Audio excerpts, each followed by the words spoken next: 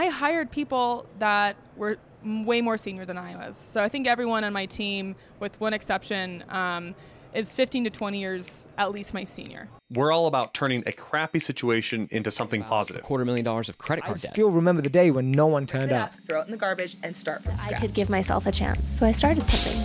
I mean, I think that counts as from poop to gold. Hi guys, welcome back to From Poop to Gold. I'm Daniel Harmon, Chief Creative Officer at Harmon Brothers and your host. And my guest today is Diane Strutner. Welcome, Diane. Thank you for having me. Thank you for coming on. So Diane is CEO and co-founder of Datazoom. Correct. Tell us a little bit about what Datazoom is. Yeah, so Datazoom is a data middleware platform, and we have created something that's focused on the vertical of video and media. And basically, my goal was to be able to use one line of code to capture all of the data you need about video playback and video streaming, to send that to any tool you wanted to use. So basically, we pull data in, we push it through a process that adds in some standards, and we can transform data so it can be used by other tools, and then we send it out to other tools, things like data warehouses and analytics tools. So it's like a catch-all of all the data associated with the playback and the streaming, and then it basically makes that data digestible. Yes. And pushes it over to where it's needed. Exactly. Am I kind of capturing that right? That's very accurate. Okay. Yes. Good job. A non-techie explanation of what Datazoom is. Yeah. Okay. Now, if you guys hear weird sound stuff, it's like Diane mentioned, we are at a show, so just apologize for the audio blips here and there that aren't our voices. But bear with us because we're going to get to some really good stuff. Can you kind of give us a little bit of a backstory? How did you end up to where you're now co-founder, CEO of this tech company? Like, take us through that process. It was, an around the world journey. So, as I said, I grew up in the Bay Area, went to school out in New York, and I studied in Barcelona. Studied abroad in Barcelona, I should say. And then falling in love with Barcelona. And when I graduated school, I was like, I really want to come back here. This place is awesome. You got, beautiful beaches and a lot of fun stuff to do. Yeah. So anyways, I started working. I did move to Barcelona, like right after I graduated, and started working in some small tech startups over there. Okay. And eventually got into my previous company. It was a video analytics company. Okay. And I did the go-to-market for a brand new video analytics product. And I did not know anything about the video space, but I knew I could sell.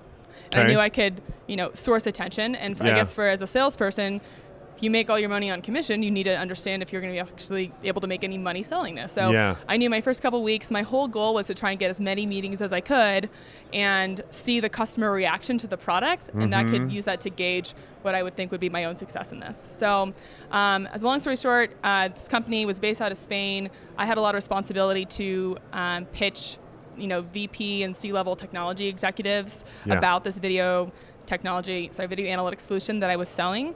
And over the course of a couple years, I'd had, a couple hundred conversations, let's say, and I realized that everyone actually was asking the same questions and really wanting the same thing that I thought was a bit different than what my previous company was offering. Okay. So I set out to, essentially everybody wanted to have access to raw data, because raw data has to be used for a lot of different things within video, not just analytics like what I was selling. Okay. They wanted this data to be able to be sent to all of those different places. So they're continually asking if we could integrate with other different systems. So it needed to be something that could support an ecosystem. And then lastly, they wanted data in real time. And I think as we know, like video streaming happens on a second-to-second basis. When you hit play, you want that video to get there. The challenge with data, which is used to understand operations and things like that for video streaming, is that there's a ton of delay that we add onto it today.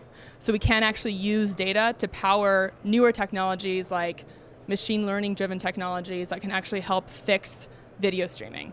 And so I wanted to create kind of a new foundational layer of data in the space that could be used for anything, but specifically with the hope of applying it towards machine learning driven technologies. So essentially you're going out and you're selling this product and you're realizing this doesn't actually provide the solution that they are looking for. Yes. Well, first off, how's like when you're in a job and you realize all of a sudden, oh, I don't actually have what they need. What's that like when you have that realization? So I actually had that I never thought, I thought that it was kind of fake, but I actually had that aha moment happen to me. I was talking with a customer in this meeting, and I knew that if we just were able to get data into our analytics system, that they would like our dashboard system better. And so I said, you know, what if we could use one line of code to capture all the data we need for any tool you wanted to use? Yeah. And they were like, oh, that'd be great. We would buy that from you right now. And I was like, well, this is a new reaction. I've definitely not had this before. And I guess from that point on, it was kind of a rapid succession of like reviewing in my head all these conversations I had and seeing the, you know, the repetitiveness of the feedback I'd always gotten, and realized that there was a new industry that needed to be formed. And, you know, part of the challenge at Datazoom, even in trying to explain it to you, explain it to anyone actually, is that it is a new category. We've created a new software category. So there's not like, you know, someone else that we can point to. We're the Uber of this. Exactly. No, you're not. Right? Exactly. Okay, so did you try to, the company that you're working for, you don't have to cite what it was or whatever, but like you were selling that product. Yep. Did you try to go back and say, this is actually what we need to develop? This is what we need to make? Or did you just say to yourself, no, were you just immediately like, oh, I've just got to start my own company? Or I think it was that because it's too divergent from what they were trying to do. Right? So I think one of the challenges with many companies is you try and do too many things at once. Yeah. And this is really foundationally trying to accomplish a different goal. Okay. So that process was really interesting. I basically ended up making a few phone calls because I had great relationships with a lot of executives who I would supposedly be selling to in the space. Yeah. I basically called them and said, hey, this is my idea. Do you like it? Would you buy it? Should I do it? And everyone said yes, yes, yes. Okay. And so actually I quit. I put in my resignation a week later on my 27th birthday. My gosh. And said, you know, I'm leaving, going to start this company. And this, you know, journey began. And I was kind of splitting time between New York and Barcelona. I'd opened my previous company's New York office. And so, you know, I was tired and was like, oh my God, I'm giving so much for this company. And when I had this idea, I was like, wow, this is something that I can kind of do for myself. You know? And I was excited about that. And it was re-energizing. Yeah. And so, so I started this journey, and I have to say, like, you know, Popcast from Poop to Gold, it's definitely been quite a ride, right? And so... Yeah, because you're not a coder. I'm not a coder. So my challenge was I had this great idea, and I needed to, you know, find a team that would build this product for me that I could then go sell. So there was that, you know, that important thing in the middle, and there were a lot of challenges that came with that, right? And so actually, I co-founded Datazoom with a friend of mine, JT, and we're still very good friends. He ended up stepping out a few months into this, and he was my CTO. He was the guy that was going to help build this product. So I had to go, you know, at some point, I guess 6 months into it, say, I need to go replace this guy with someone else. And so I'd actually found a new CTO. But he was your co-founder. My co-founder. My co-founder stepped out. So now I'm like trailblazing alone at this point. Yeah. Right? So I had to go find a new CTO, and I hired another guy. I brought him on. He started working for a few months, and unfortunately it didn't work out. And that happens again. So it's like 2 strikes. And I knew, you know, now I think it was probably September, October of 2017. And I was like, okay, there's not many people that can do this job. And I actually spent a couple weeks scouring through LinkedIn, trying to find some people, and I actually only identified 2 individuals that I think would have actually done this. On the planet. Yeah, like from anyone that I could have found. I spent probably 200 hours on LinkedIn looking for people. And so one of them became an advisor and an investor in Datazoom, and the other one is my current CTO, Michael, who is amazing. And I tell everyone that, you know, everything works out for the best.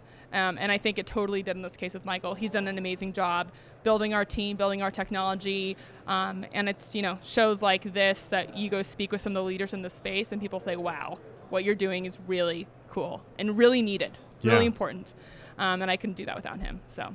Take us through a little bit of that emotional journey of what that was like when all of a sudden you had a CTO and then you didn't. And then you had a CTO and then you didn't. Like what was at stake at that point? Well, it was gut-wrenching, you know? Like at this point, you're working for yourself, but you have nothing. Like I haven't raised money at this point. I'm not taking a salary. I actually went 15 months without taking any salary. Are you serious? Yeah. But that's just living off of savings. Yep. Or credit cards or whatever. I'm not going to get too personal. But I just know how things go sometimes. Yeah, No, we had a period at Harmon Brothers where I lived off of my savings account. Yeah. Just totally did. That was definitely it. I mean, I had made some money from sales, thankfully. But yeah, you're I didn't get to the ramen stage. That I didn't let myself get there. But at the same time, like, it was definitely a struggle. And I think part of it for me, we are a product technology company, and it's pretty complex, as you can tell.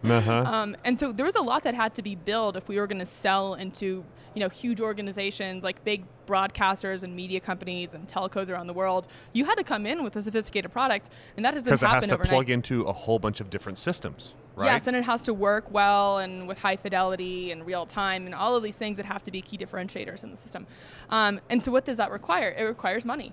Right? Yeah. And so the big challenge was that during this time when I was finding new CTOs, is like I couldn't really raise money because I didn't have the team there. They're like, well, you're not going to build it, And so until you have this team stood together, then it kind of puts, it makes it very challenging to do anything else in this space. So fundraising was, it's also completely a new journey. Like, what I tell everyone about my experience so far being an entrepreneur is that you have to get comfortable with being uncomfortable, like all the time. All the time. That's exactly what it is. And we have a term for that with our videos when we create stuff. Is just embrace embarrassment. Like that's just part of it. Yeah. You just have to constantly be willing to be like, oh, I'm going to put this joke out there. Oh, it didn't land. That was embarrassing. Now we'll try another one. Or we'll try this other cut. And you just have to go to that process. But I love that. Get comfortable with being uncomfortable. Yeah, and I think for me too, as I said, like this is quite a technical challenge. And initially, when you first start building a company, you go through different types of fundraising rounds, right? And the initial one is usually called like a friends or family or an angel round. Well, I haven't taken any friends or family money, but I did, raise money from angels, and they're usually, successful professionals who, have some money that they can invest in some stuff. So, you might be sitting in front of someone who could be the age of like your grandma or your grandpa, and you're trying to explain to them like what I tried to explain to you earlier. Yeah. And they're like, I don't understand. Yeah. That's the big thing. Like, when I download, one investor that said, when I download Real Player to my computer and try and watch video, I'm like, oh my God, no, streaming video. I'm like, and they have an AOL email address and stuff. Hotmail, yeah. So it's been an interesting process trying to, and I also tell this to pretty much everyone. I think my biggest challenge has been what you try and have to get right is storytelling. And storytelling is the biggest challenge. You tell stories to your customers about this new product category you're creating, and they're trying to wrap their heads around it too. They're trying to say, but are you competitive to this company? Do you do this company? And it's like, no, this is how we're different. But it's telling that story and continue to tell that story and develop, the nomenclature and the phraseology for what you do with your customers, with investors, with everyone. And it's something that I try and work on every single day. Yeah. And sometimes I'm better at it than others, but it's okay. Well, that's cool. It's interesting kind of at the heart of it for you to kind of evangelize and bring people along on this journey and this passion that you have. Yeah. You have to be able to tell a story in a way that it clicks for people. Yep. And I mean, that's so much of what we do, right? At Harmon Brothers, that's so much of a tie-in to everything when the clients approach us. Like, we've got to tell the story. We don't know how to do that. Can you guys help us out? 100%. Awesome. Okay, so how do you go about guiding a bunch, because I'm assuming your company's made up mostly of tech people, right? Yes. How do you go about guiding that when you're not like a coder and speaking that language and everything? How do you go about doing that? Yeah, I mean, I think I think there's two components to it. I think one is, to be a founder in, for me, a technology company and not having a coding background as an example, I had to be really curious. Like, I only discovered the opportunity for Datazoom because I was pretty curious about how things worked and why things were done a certain way. Okay. And, I've been in this space now for about 5 years, and I feel pretty confident about the knowledge that I've gained specifically within the concepts pertaining to data in the video space. And the only reason why I have this is because I asked a ton of questions, and I asked the silly questions at the beginning, and they got slightly more sophisticated over time. Yeah. So I think part of it is you have to be curious. And the second part is I hired people that were way more senior than I was. So I think everyone on my team, with one exception, is 15 to 20 years at least my senior. Okay. Right? Wow. So we have a really experienced team doing this. And so I had this like crazy vision for this thing, and I found a bandwagon of amazing, highly experienced individuals who have amazing careers and track records to come and build this with me. That's awesome. And I think that's the only way it happens. That's so inspiring. Right? So let me get this straight, and this will maybe I'm going to try to approach this subject carefully. Let's just put it that way. Okay, so you're young. Yes. And a lot of the people that are working for you are not. Let's just say more senior in age, right? Yes. Yeah, and and in experience. Yes, okay. exactly. And then you're also a woman in a male-dominated industry. Yes. Okay. Talk to me about that. Yeah. So it's funny. So I have a mentor and friend of mine who I met through an accelerator program that Datazoom completed in the end of 2017, and I talked to her a lot about how I was going to find that third CTO that stuck. And of course, like, there were not any like women technologists that unfortunately fit the mold that I was looking for. Right. And we talked about this directly. It's like, okay, we need to find someone who feels comfortable with, you being younger and you not having as much experience as they do, and you probably having ideas that are going to be conflicting with theirs, and they will still have to follow you at the end of the day. Yeah, you're the visionary. Yeah. And I think, when I first brought on Michael, who's my CTO, when we talked for the first time about what the vision was for Datazoom, within the first 10 minutes, he was like, oh yeah, I totally get this. I have this problem every single day at my current position. He's been working in the video technology space for a long time. He's like, this is a fantastic idea. And then we spent 2 months kind of like talking and courting each other and talking about vision and communication and all of these fundamental things. And it really set a base layer, and it gave us time to kind of see how each other interacted. But I guess fundamentally, it requires just like a ton of respect. Yeah. All the way around. Yep. And respect has to be independent of age or experience, right? I love that. So guys, write that down.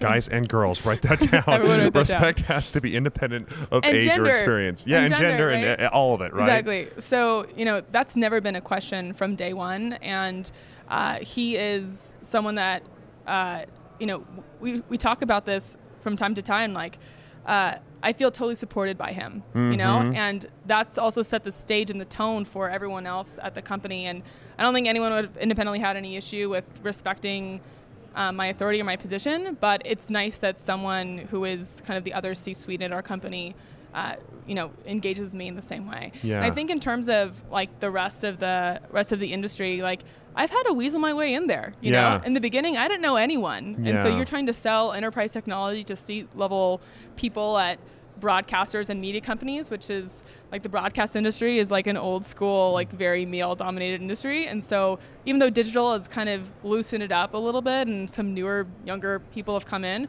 still not been a lot of women that have entered into the space.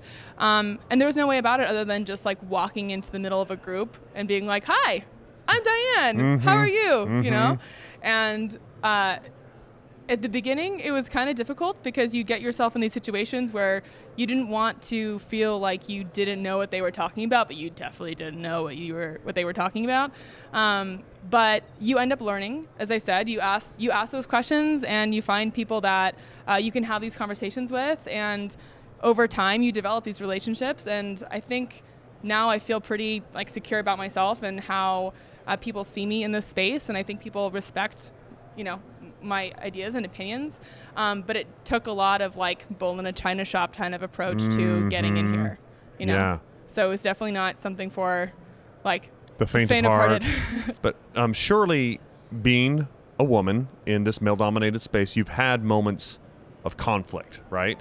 Yeah. Where things have Like you said, you described it like it's kind of hard going in there. You just kind of have to go in with all the confidence in the world and just put yourself out there and like you said, get comfortable with being uncomfortable, right? To some degree, even like that goes above and beyond entrepreneurship, right? To like gender stereotyping and all that kind of thing. 100%. Anyway, do you have any stories around that you'd like to share? Yeah, I remember, it was my first year at NAB probably 4 or 5 years ago now. And I was like in line getting coffee, and my title was VP of Sales. Let me give some people some context. So NAB is the National Association of Broadcasters Conference. Crazy. It's one of the largest conferences in the world. Anyways, I had booth duty, and I needed to pick me up, so I went to go grab some coffee, and I'm standing in line, and, as I said, my title was a VP of Sales, and this guy comes up to me and he goes, "Oh, what booth are you working at?" And asking as if, and actually, I think it was more like, "What's it like being a booth babe?" Oh. And I was like, what's so offensive about asking what booth you were working at? But yeah. I see now. There's a difference. Yeah, and it was kind of like, how would you just assume that I'm not part of your industry, that I'm just rented for the week to be here? And it was offensive. And I think what I've learned is that there's two things. Like, in that case, he made an unconscious bias. There's unconscious bias playing into the situation. So I don't think he meant to do any harm. So I basically just told him, "Hey, actually, I run sales at this company over here. If you want to come check out our booth, be happy to explain more about what we do." There was an intentional malice, whatever you want to call it. Sure, he's trying to strike up a conversation, but he's doing it from a standpoint of kind of a sexist standpoint, right? Yes, 100%. And then there's instances where people, definitely have come up to me, and there's been unfortunately like instances of uncomfortable cab rides, uncomfortable physical interaction that had to be reported. I think one of the big challenges we actually have in this space is actually across all industries is that we actually have no way to easily report when someone at another company has been interacting inappropriately. Oh, okay, yeah. You can do it within your own company. You have HR or whatever it is that you deal with. Where do you start? Yeah. Where do you go? And unfortunately, there's been a few times when I wanted to do that. And then there's things that happen in person. There's things that happen online. It sounds like you're coming up with another business idea right now. Yes. After Datazoom. Yes. Actually, it's partially in the works. Okay. Wow, that's awesome. And I would say the last thing that I think for me has been quite unique is that I'm lucky to have a really fantastic family who supports me all the time and gives me that confidence. And actually, I wrote about this, I think like a special relationship that I have with my dad. I wrote this article called "How to Teach Your Daughter to Be a Tech Entrepreneur." Okay, and that's awesome. I posted on LinkedIn. Sticky title. Yeah, and again, like I got an outpour of all of these messages and comments from a lot of men and some women, and some of them were, private messages like, "Wow, I read your article. I've been trying to figure out how I deal with some of these issues." But I talk about how, one of them is bring this stuff to out into the open. Like my dad talked about how in the tech space, there is a huge gender gap, right? And so he put that issue on the table, and therefore I felt comfortable talking to him about that and bringing some of these situations to him, like, what should I do? Like one of those times when I've been uncomfortable and there was, inappropriate physical contact, was unfortunately in a position where I was trying to make a sale, and this is a partner that I needed to close a deal, right? So, like, what do you do in those situations? What do you do? Like, That's that is so awkward. terrible, it's terrible. Yeah. So, yeah, I think being able to have this, open dialogue with my dad was really beneficial to me being able to handle some of the uniqueness of being a woman in a man's world in this sense, at least today. And I hope that some of the things that we're doing in women in streaming media can help, change that. I hope that other women in leadership positions can help set examples so more women want to come into the space and grow, and we give more visibility to everyone. Good for you, and good for your dad. That's awesome. Thanks. Thank you so much for joining us today, or joining me and us and all and everybody. But I have a gift for you, Diane. Oh, thank you. Oh, So here's our book, From Poop to Gold. Lovely. The Marketing Magic of Harmon Brothers. And Awesome. for those of you that want to look that up, that's on harmonbrothersbook.com. But this is also from our clients if you're into that kind of stuff. But Awesome. this has been a lot of fun, very enlightening, and I appreciate you taking time out to do this with us. You're welcome. Thank you so much for having me. I appreciate it. Yeah, no problem. And thank you guys for watching. Be sure to like, subscribe, comment, share, all that good stuff. And we'll see you on the next one.